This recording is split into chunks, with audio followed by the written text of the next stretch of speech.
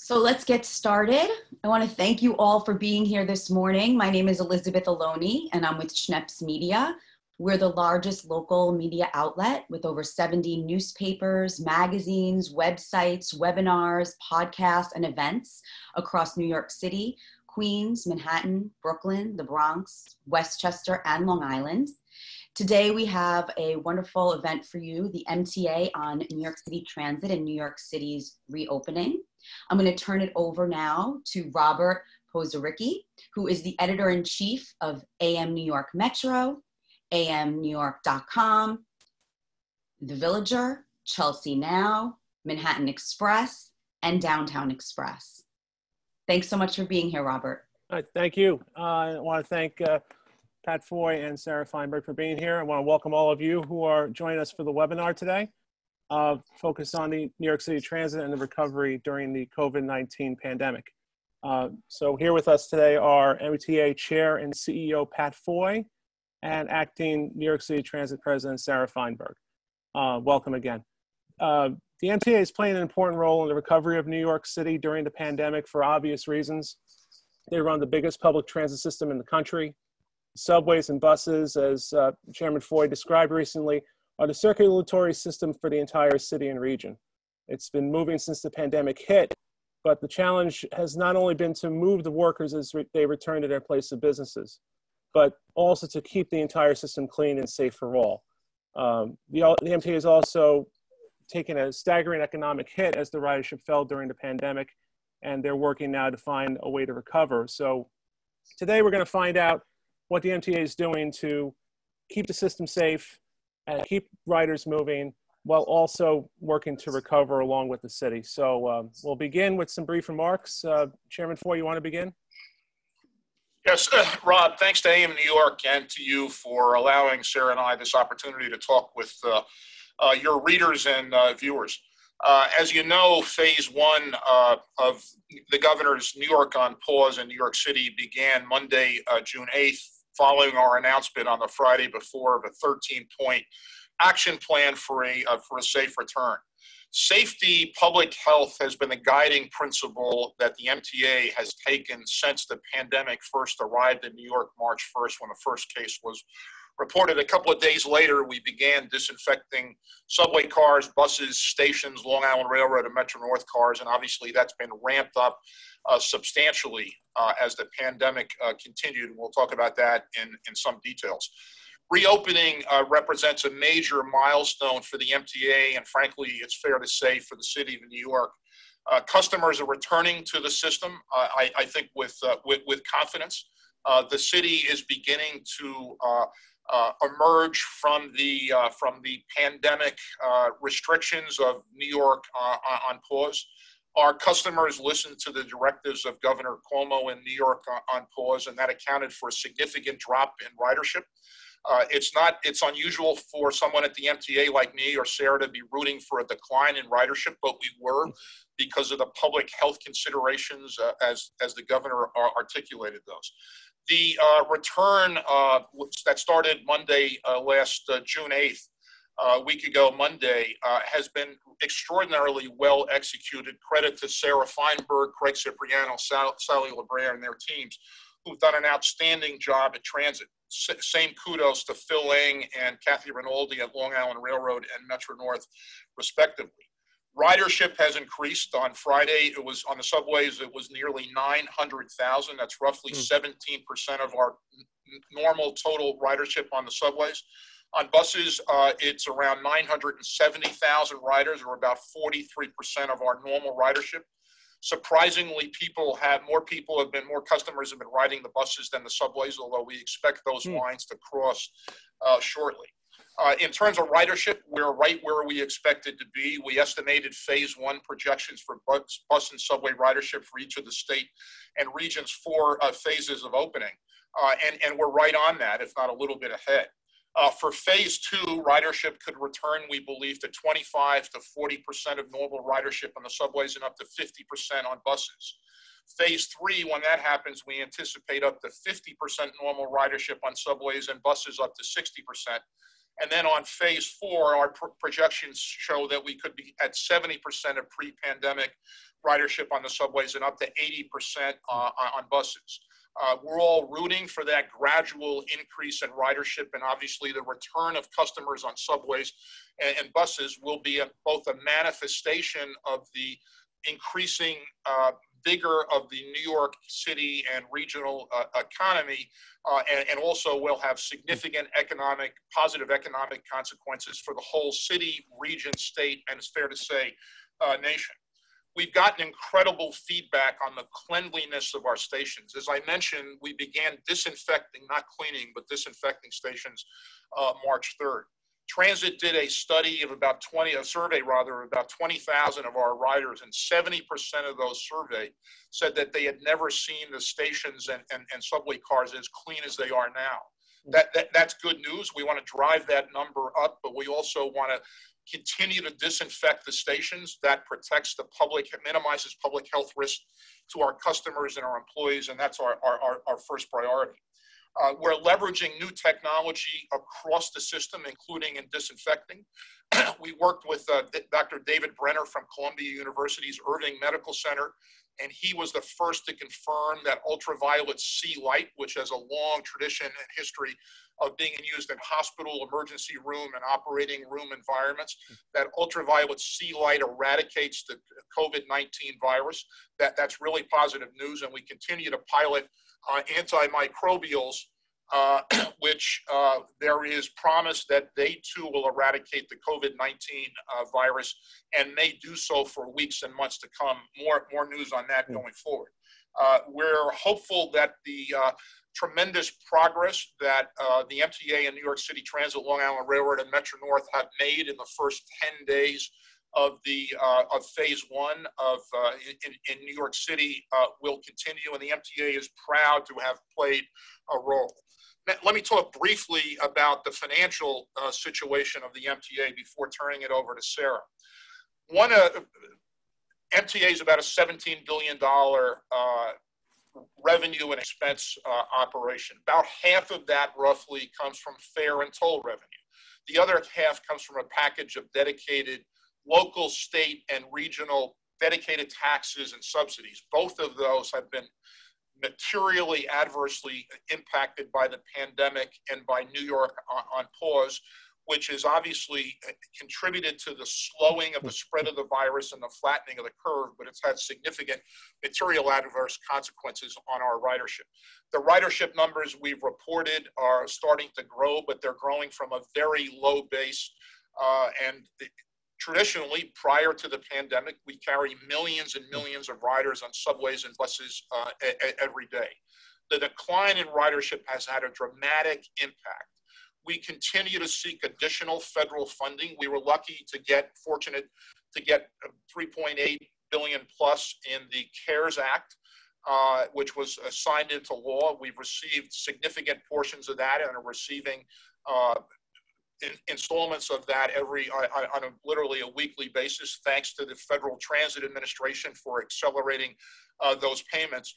But we need an additional $3.9 billion to get us through the rest of the year to offset the decline in revenues, fare and toll revenue, and the decline in those dedicated packages of state, local, and regional taxes and subsidies. We hired McKinsey to do a review of the impact on the MTA's revenues and increased expenses. And the midpoint of the McKinsey range was about $7.7 billion. And the CARES funding, as well as the $3.9 billion in the HEROES Act, thanks to Speaker Pelosi, Senator Schumer, Chair Nita Lowey, Congressman Hakeem Jeffries, Congressman Espaillat, and the entire New York delegation, thanks for their support. But we're going to need that funding to get through the remainder of the year. We'll also obviously have significant operating deficit issues in 2021 and will require additional support, but hopefully ridership will continue to increase and begin to shrink the operating deficit. The MTA's recovery is critical to the city's economy, to the regional economy, the state's economy, and the national economy, given the fact that the MTA region accounts for about 10%, nearly 10% of national GDP. So there can't be a full, robust economic recovery in the city, the state, the region, or indeed the country without the New York region recovering robustly. The MTA will play a significant role in that. And frankly, I think it's fair to say that the national recovery would be stunted and limited if the federal government weren't to fund the MTA's operating deficits in 2020. As a result of those operating deficits, I think it's fair to say that everything is on the table given our dire financial situation. And the last thing I want to say before turning it over to Sarah is that the workforces at New York City Transit, Long Island Railroad, Metro North, bridges and tunnels have done extraordinary work in the period of the pandemic. They're heroes, moving heroes. Obviously, there's been a significant impact in terms of lives lost at the MTA, and we grieve every one of those colleagues who succumbed to the virus. Our board unanimously approved a family benefit program a couple of months ago, which is an appropriate acknowledgement of those losses and support to family members going forward. And the work of each of one of our operating employees has been extraordinary during this entire period. I'll just note one fact before turning it over to Sarah, which is that nearly 10,000 of our colleagues have returned from home quarantine. Some of those as a result of infections of the COVID-19 virus, many of them because they had been in contact with those who were infected, but nearly 10,000 of our colleagues have returned to work. And that is one of the bases on which the increase in service that started on Monday, June 8th, about 10 days ago, has been possible. And we thank each one of those colleagues for their return. With that, I'll turn it over to Sarah. Thank you. Great, thanks, Pat. So I'll just, Pat said, went over a lot of important pieces of this, and so I'll just say a couple of additional things. As we think about bringing people back to the service, bringing people back to the system, we're sort of thinking about what we can do, what parts do we play, what can we do to make the system as safe and clean and healthy as possible, and giving riders everything that they need in order to come back to the system and feel confidence about approaching the system. And then what is out of our control? What do we need riders to do for their part? And so, we do our part, and then we need folks to do their part as well.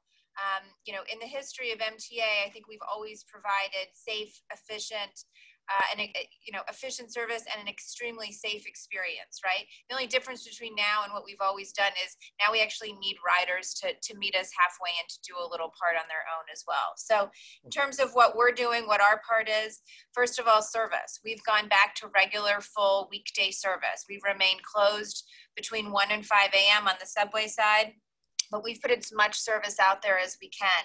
The only place where we were down on regular service was we were at about 75% bus service in Manhattan. That's because ridership was down so dramatically. We're seeing that ridership come back now, so we're going to full weekday bus service in Manhattan too. So even, on day one of phase one, we were at full regular weekday service. We put as much service out there as we could, and we're gonna keep it out there. If we can tweak here and there, add a train, add a bus where we can, we'll do it. But for now, we're at full service, which we think is really important.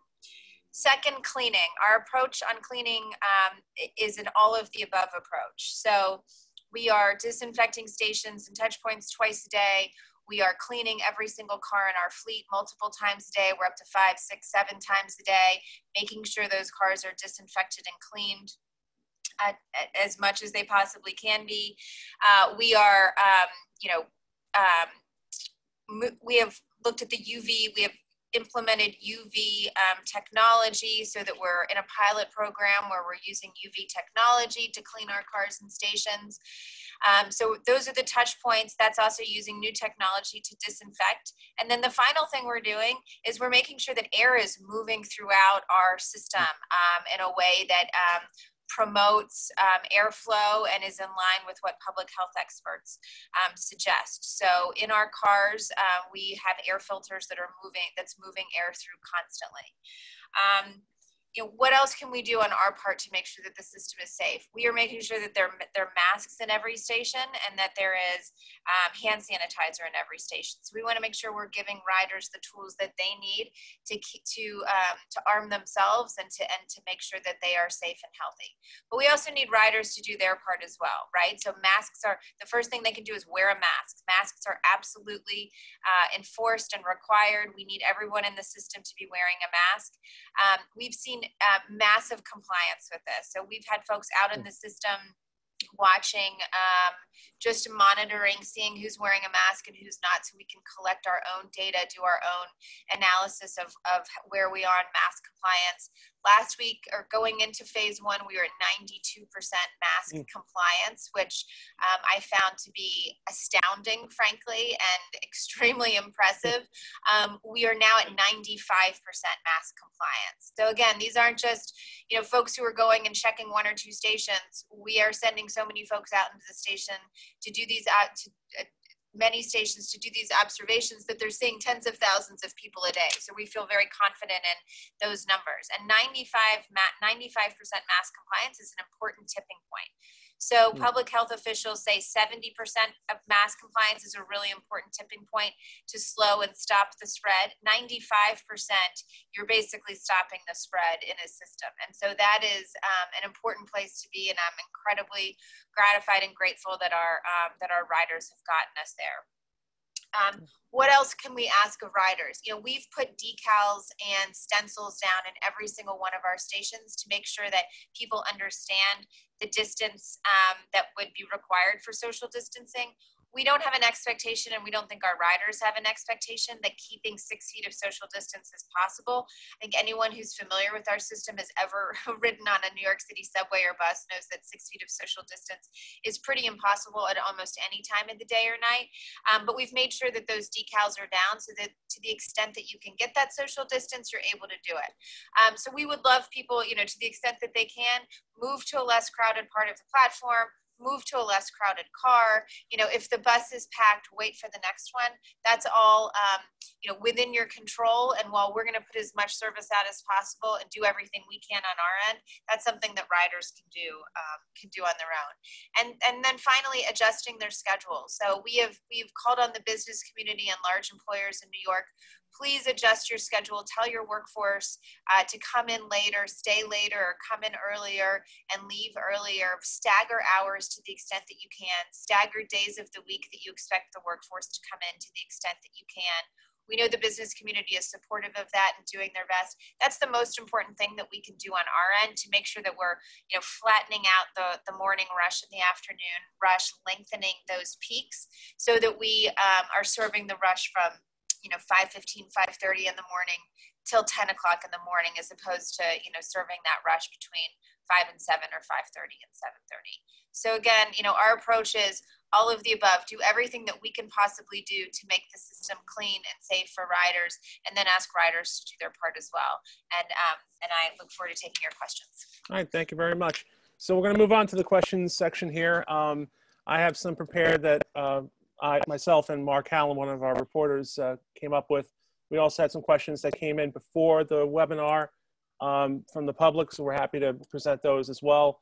And if you have a question, of course, like we said at the start, just leave them in the chat function, and we'll see if we can get to as many as we can. We have about 40 minutes left, but we'll see what we can do. So I guess the first question, Pat, I want to start with you, just talking about the funding issue here. It was reported in Politico this morning that there's a surface transportation bill in the House of Representatives, which the MTA is said to oppose. The Politico had reported that while the public transit funding in that bill would increase by 50%, there's concern about penalties related to it. Could you explain that a little bit as to whether that's accurate or not? Yeah, here's the underlying inequity. The MTA carries 40% of mass transit riders in the country. And in federal funding formulas over a period of years, the MTA share of that funding has declined from over 20% to 15% today. Perpetuating that inequity, especially in these times, we believe is inappropriate. The Invest bill that was put forward by Chairman DeFazio of the chairman of the T&I Transportation and Infrastructure Committee, there's much to commend in that bill, and he's to be commended. The chairman is to be commended for his leadership. But the continuation of this historic inequity is adverse to the interests of our customers. It's adverse to the financial goals of the MTA. And while we commend much in the bill, the continuation of that historic inequity, we believe ought to be addressed at this time. Right. You had mentioned also, Pat, about the need for the extra $3.9 billion to get through the rest of the year. And the HEROES Act has been kind of stuck in the Senate. It hasn't really moved anywhere at this point, and there's questions as to whether that will happen. So could you elaborate on perhaps a contingency plan or that the NTA might be considering if that funding doesn't come through? Well, look, first, Rob, it is critical that that funding be passed. Obviously, Speaker Pelosi and the New York delegation and Senator Schumer are to be commended for their work on the CARES Act and the passage of the HEROES Act in the House. Right now, what we're focused on is doing everything we can to advance passage of the HEROES Act. Obviously, state and local governments around the country need additional funding, and then Governor Cuomo's been clear about the criticality of that for the state of New York. But that is also true with respect to the MTA, so we are focused on getting that funding. Our labor partners have been unbelievably helpful partners, both on the CARES Act and the HEROES Act. With the failure to pass the HEROES Act or something like it and have that enacted into law would have a significant material consequence on the MTA. So right now, our first focus is getting the HEROES Act passed into law. Okay, very good. Sarah, I wanted to ask you about the bus lanes and busways. I know you had sent a letter to Mayor de Blasio earlier in the month asking for 60 miles of new bus lanes and busway creation across the 5 boroughs. And a couple of days later, he responded with about a third of that being created from now until the end of October. Could you explain, what that extra 40 miles means between, keeping this in terms of the recovery and getting the city moving? Because the mayor had only given, you about a third. What's lacking here? Yeah, absolutely. So obviously thrilled with the 20 that are moving forward. We feel strongly we need the other 40. And Polly Trottenberg and I had a great conversation the other day about making sure that we're working together to get the 20 done, and then we'll move on to the 40. So I have no doubt that we'll get there. Look, the city has been supportive of bus lanes and busways. We're certainly supportive of bus lanes and busways. It's the best and fastest and most efficient way to obviously to get all those bus riders, away from congestion, give them their own lane so that they can get where they're going. And so looking forward to working with the city on it. Obviously, we would have preferred 60, but we'll take the 20 and then work together on the 40. How critical is the creation of a bus network to the recovery after the pandemic in terms of, have you identified any other like corridors across the state where this would work? Yeah, well, look, I think the pandemic has been a reminder that this is important, but a lot of that work was done, even prior to the pandemic. So we've had busways and bus lanes, priority bus lanes and busways identified for some time. We can follow up and share a list. I obviously don't have it in front of me, but I'm happy to follow up and share a list with everyone who's interested in what our priorities are on where we think those lanes and busways would make the most sense. Look, the city, in order to recover, folks have to come back, right? Folks have to come back to work. We want people to feel freedom of movement, the ability to go see their family, to go to church, to go visit with their friends, to go to school and to go to work. And so, people have to feel comfortable in the system, whether it's the subway system or the bus system. And, sitting on a bus for a long time, being congested, stuck in congestion, isn't good for anybody. And so we knew that long before the pandemic, and we're moving quickly and prioritizing this work, but I think this has just been a reminder that it has to, go to the front of the line. Okay, very good. Let's talk about the UV program that's in place.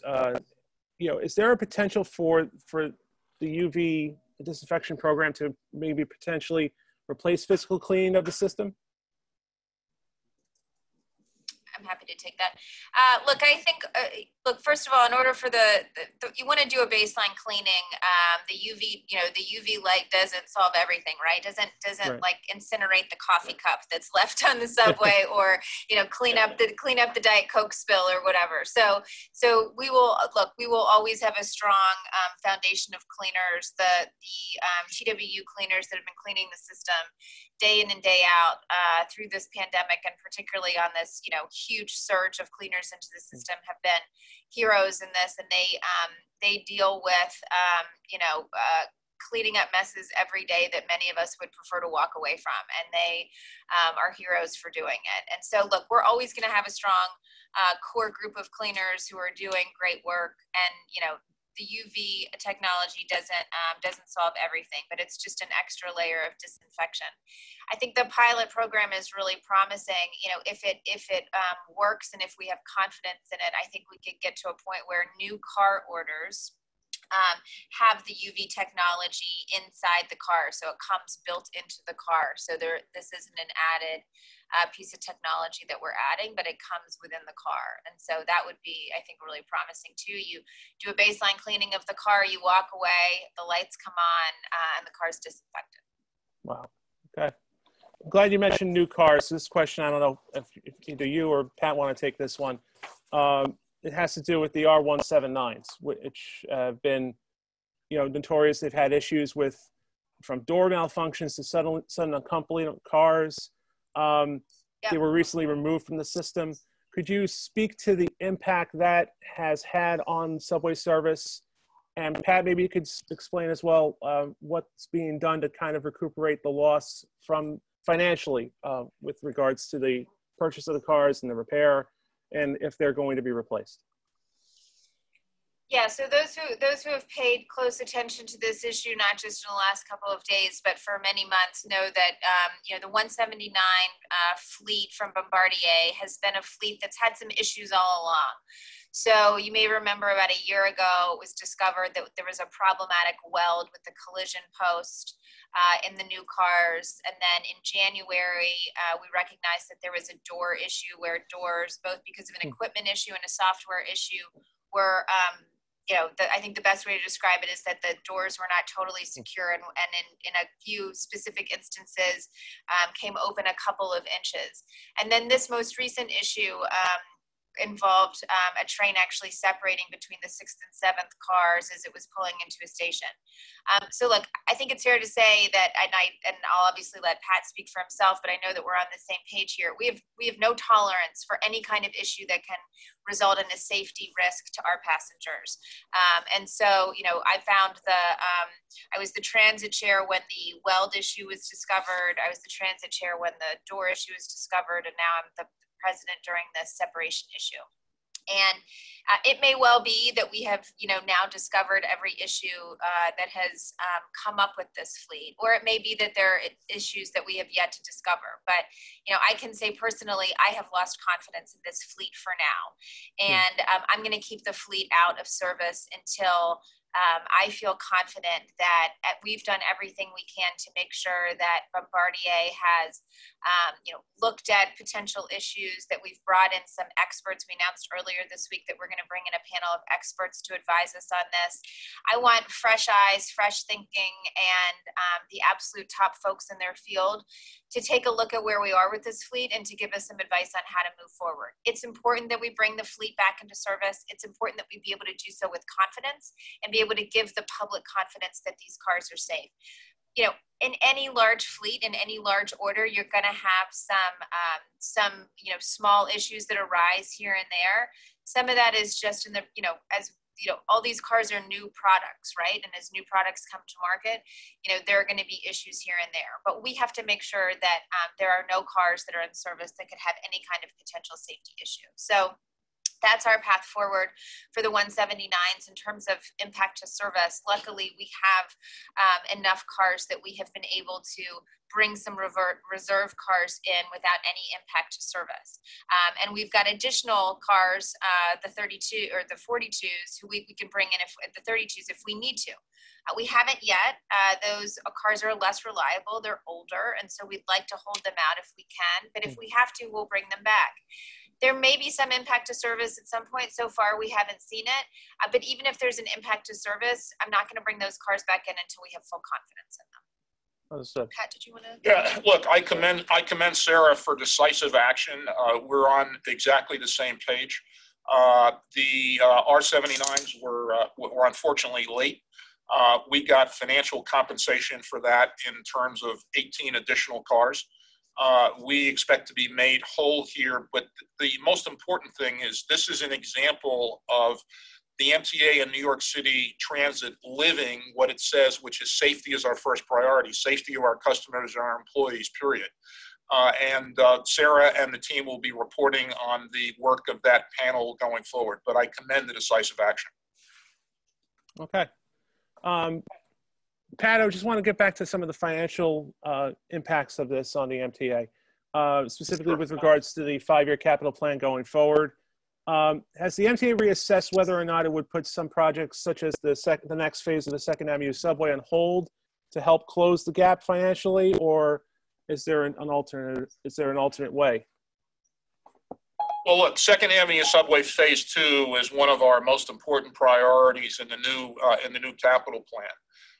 We are dependent on significant federal funding, which has been a source of discussion between the governor and the White House in the past. But 2nd Avenue subway phase 2 is an extraordinarily important project. It would serve one of the most transit-dependent neighborhoods in the city of New York. And it is fundamental.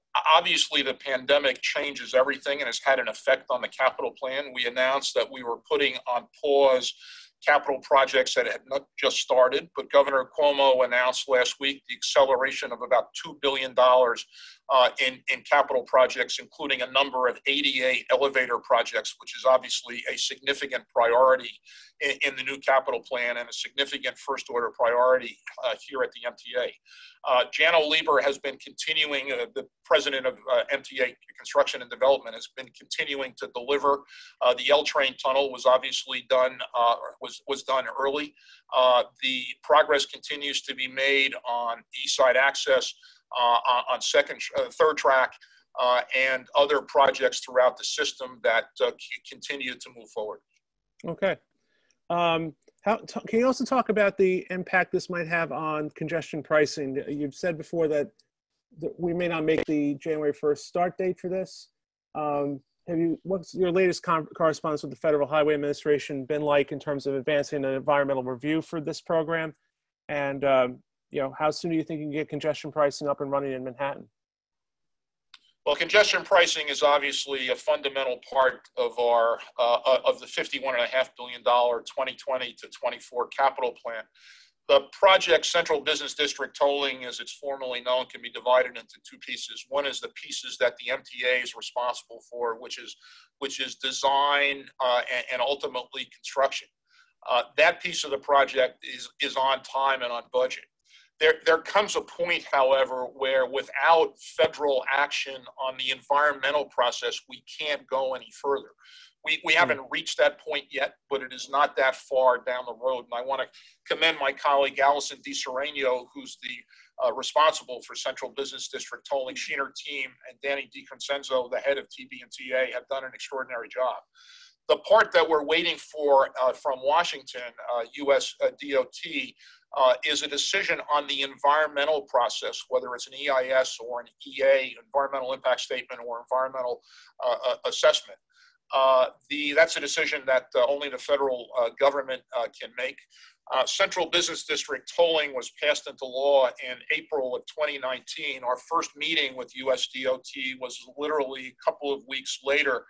And we've met numerous times, both in Washington and the regional office in Albany. We think that because of the criticality of central business district tolling to the capital plan, that the USDOT owes us an answer, a prompt one. The other observation I'll make is that central business district tolling congestion pricing is a huge environmental positive for New York City and the entire region in terms of both funding mass transit, significant part of the capital plan, reducing congestion and improving air quality. And to delay it on an arcane discussion of the environmental process seems both inappropriate and counterproductive to the goals of the environmental goals, in particular, of congestion pricing. Right. And there's one other question I have for you, Pat, before I move to Sarah onto something else. And it's something that came up in the chat here. And I think a lot of readers, a lot of the writers are a little worried because when they hear of deficits at the MTA, one of the first things that comes to mind is, oh boy, they're going to raise the fare again. They're going to raise the toll again. Is that on the table at this point? We have no plans for a pandemic-related fare increase, period. So I can assure your readers and viewers that that is not on the table. All right, thank you very much. Sarah, yesterday the LIRR rolled out an updated train time app where apparently they're able to assist riders in terms of finding a car that is more friendly to social distancing. We were wondering if there's anything in the works on the transit side to come up with a similar plan. You know, I'm extremely jealous of it.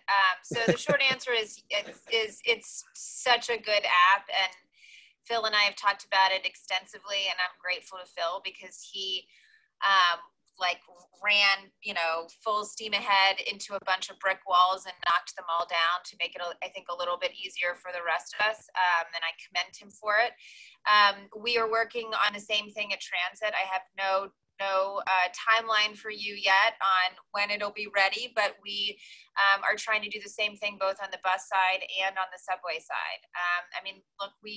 This is a piece of what we were talking about in the lead up to phase one when people are asking, what are you going to do as people come back to the system? And we talked a lot about the tools that we would like to put into riders' hands so that they can make decisions about when to travel and when to wait if they should enter a station later. And one of the things that we were talking about was an app that would deliver information to them about how crowded a station is and how crowded a train is.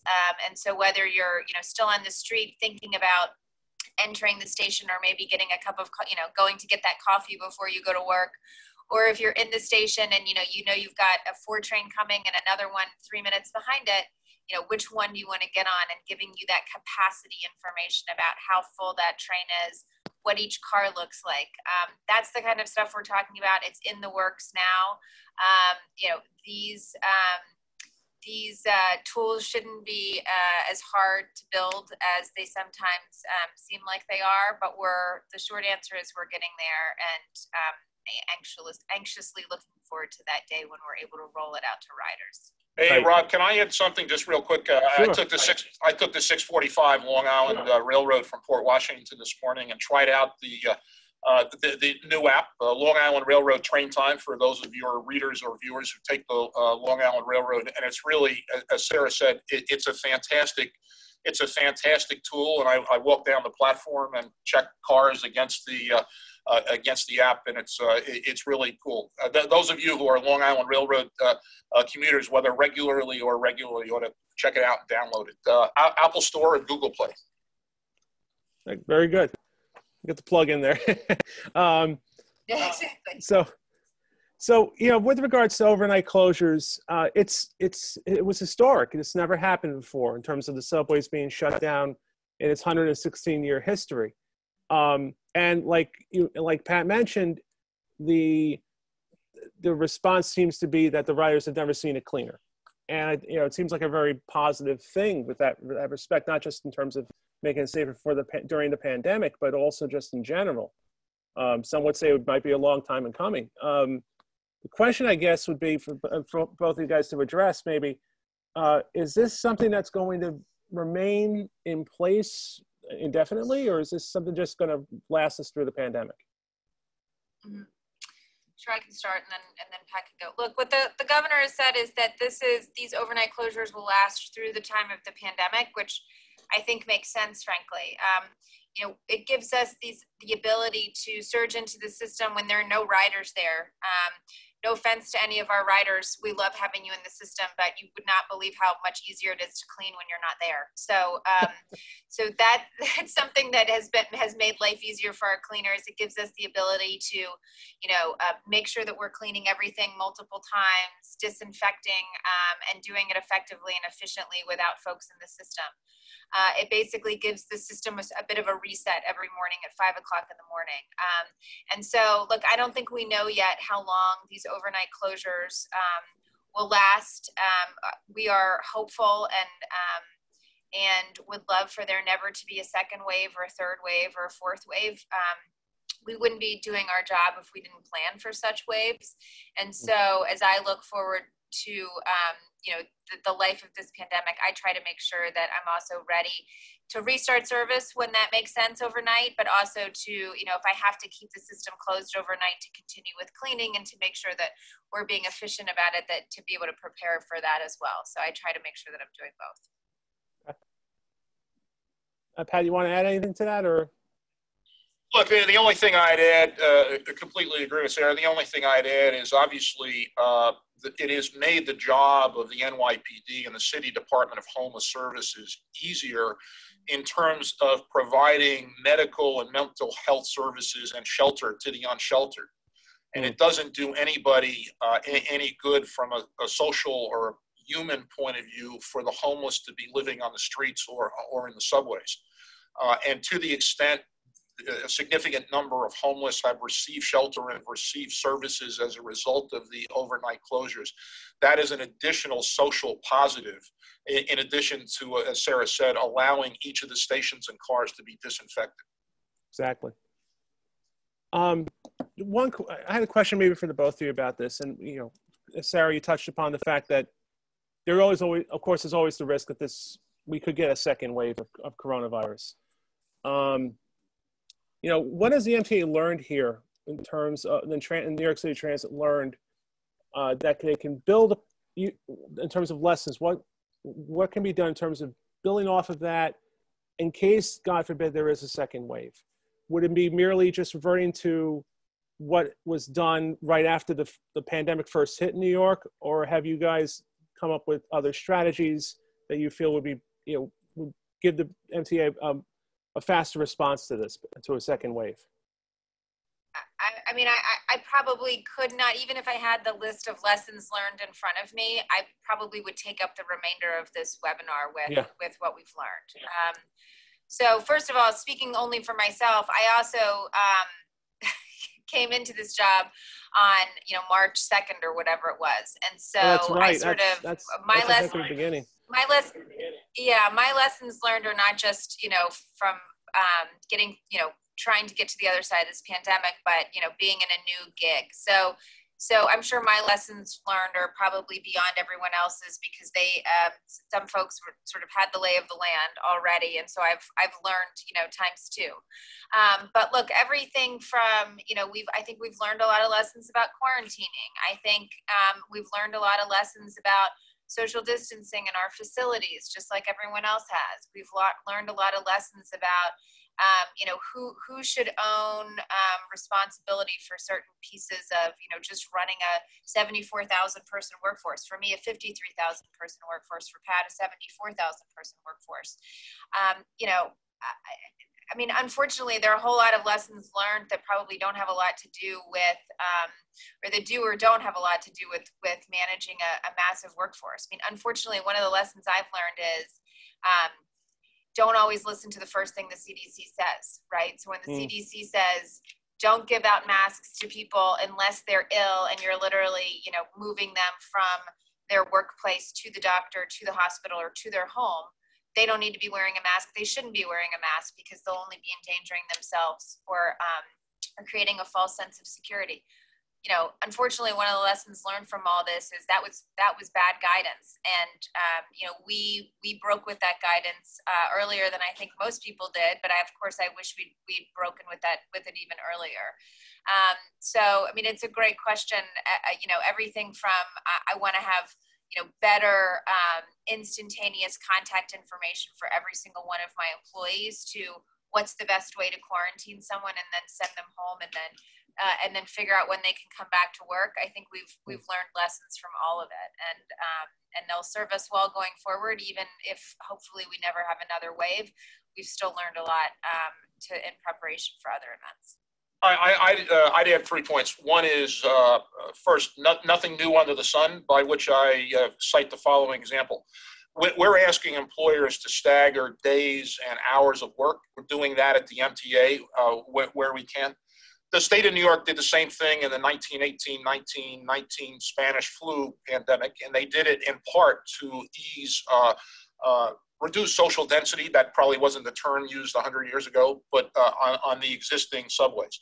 Second is we had the benefit of being able to look at our counterpart transit agencies in Asia and in Europe who entered the pandemic earlier and came out of the pandemic earlier because it started in Asia, went to Europe, and then came to North America. And we've been in constant contact with APTA, the trade association, American Public Transit Association, UITP, which is the international association, and with transit agencies and public health professionals, including the State Department of Health, CDC, Johns Hopkins University, and others, Dr. Brenner at Columbia University. So taking advantage of what other agencies had already learned. And then the third is innovation. Sarah talked about the ultraviolet C pilot, which is going on subways and buses right now. We talked a minute ago about the new Long Island train time app and other things that we have learned and innovations that we are pursuing, both related to response to the pandemic as well as just improving customer service. Okay. This question, I guess, would be for both of you. The MTA, the other Inspector General, had released a report last week about the homeless outreach program.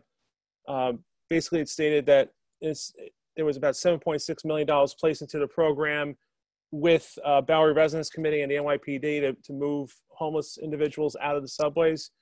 Do you care to comment on that report? Sure. And its findings? I'm happy to. Look, yeah. I'm happy to. I found the most helpful piece of the report to be a reiteration and a confirmation from the MTA IG that this is not something that the MTA should own.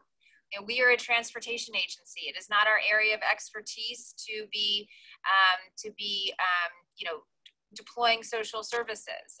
It's not appropriate, and it's not fair to this vulnerable population that they should be coming to a transportation agency for social services. You don't go to an airline pilot for your doctor's checkup. It doesn't make sense. And so I appreciate the work that the IG did. I could not agree more that it's not our area of expertise, and it's not the place where we should be, spending our time and our precious resources. It's important. We've always been a part of this problem. We've always been a part of this solution, because the reality is there were moments over the last several years where more than 2,000 people were actually living in our system, taking shelter in our system. That's not fair to them. It's not fair to our riders. It's not fair to our workforce, who are trained and whose job consists of operating a train, not having to deal with folks who are trying to sleep in that train or live in that train. My posture with the IG is always going to be, what can I learn from the Inspector General? What can they shed light on that I can use to do my job better? And so I found the report to be extremely helpful. I agree with it, and look forward to doing our small piece of what we can do to be better partners on dealing with this issue. But I believe strongly that managing this issue long term, lands squarely in the lap of the city. Yeah, the only thing I'd add to that, right, is that the overnight closures, which were a difficult decision to make, first time in 116-year history of the subways that there was a planned, nighttime closure for an extended period of time. those nighttime closures have allowed the City Department of Homeless Services to be far more effective in providing medical and mental health services as well as shelter. And the number of homeless individuals who have received shelter is up substantially. And that is the good news, but it is fundamentally a social service issue and a responsibility of the city. Right. One question about, in the recent weeks, the protests following the police-involved death of George Floyd, they've changed, quite a bit of opinion regarding law enforcement. I was wondering if Pat or Sarah, if the MTA might be reconsidering its approach to fare evasion enforcement and the hiring of the police officers that came up last year in the wake of that, in the wake of the Floyd protest. Well, look, as I said before, as a result of the pandemic's effect on our financials, everything at the MTA is on hold and has to be reviewed. And that includes, there's a hiring freeze in effect because of the huge negative impact that the pandemic has had on our financials. Approximately 160 officers have been hired so far. But as Sarah said the other day, everything is on hold and there is a hiring freeze in effect. But look, I'll just say one thing about that, and that's to just remind you and your colleagues that this debate has been going on for many months, and we have said repeatedly that hiring additional police officers is not just about fare evasion. Hiring new police officers is about making the system safer and more secure. And, I can't say it enough times but it's really important to understand. The MTA police force reports to Pat Foye and works closely with me and reports to Pat Warren, who's the Chief Safety and Security Officer. And that means that we give that police force direction. We don't micromanage them, but we give them direction. And so I don't know how to be more clear about that, but I think it's important. Okay. Let me just check one more here. Sarah, there is one thing I wanted to bring up. One of the changes that was made during the pandemic was backdoor boarding on some of the buses. And the first couple of rows toward the front near the driver were blocked off. How much longer is that going to be in effect? And are there any changes in terms of fare collection at that point? Are fares being collected for those who ride a bus and have to board through the back instead of the front? Yeah. So first of all, fares are being collected for SBS buses. But to your point, we're actively working on a solution to make sure that we can bring riders back through through all door boarding, not just the back, but to bring them through the front as well. So we're actively working on solutions there for a couple of reasons. One, it's just not a long-term solution to only have to move people to one door, right? We want to be able to be more efficient and to use all doors. Second, it doesn't make sense to not be collecting fares. Obviously, particularly given our financial situation, we can't continue long-term to not be collecting those fares. So we have to find a solution. Additionally, the more space that remains between the operator and the riders, I do worry about the ability to social distance in the back for the riders. And so we have to find a way to make sure that we're using as much of the space in the bus as we possibly can. So it's something that we're actively working on, and we are moving as fast as we possibly can to add Omni to all buses, so that we can make that interaction between passengers and to make that interaction between riders and operators even less, and make the entire system contactless. Right.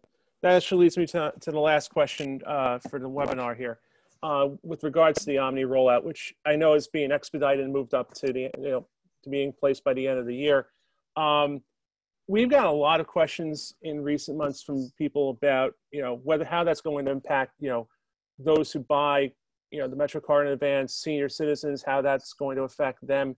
Do you have any insight as to how that's going to change? Sure, I can start, and then Sure. and I want Pat to jump in as he he's been really the leader on Omni since the beginning.